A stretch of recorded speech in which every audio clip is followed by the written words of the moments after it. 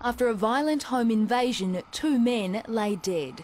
38-year-old resident Michael had been shot in the head. An intruder, a 48-year-old from Shepparton, died from stab wounds to the stomach.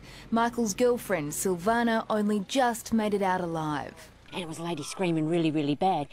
Anyway, so I ran over so fast, I fell over and hurt myself. I'd done a somersault, got up, went over there, and I seen a guy punching the crap out of the lady who lives there.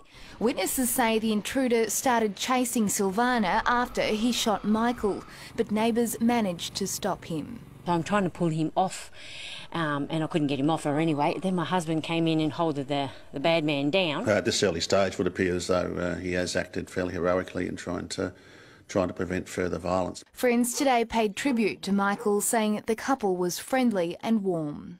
He used to come over quite often and just have a chat, and then she'd come over and she'd always give you a hug when she came over. And the 48-year-old man from Shepparton was still alive when emergency services arrived, but he died from stab wounds a short time later. Police say with the 2 men now dead, they're no longer looking for any suspects. Homicide detectives are still trying to work out the Shepparton man's motivation. The 2 men were known to each other. Silvana is recovering in the Royal Melbourne Hospital. She's Brazilian. She's got no one here in the country that I know of. No family or anything, so it's bad for her. Christy Cooper, 7 News.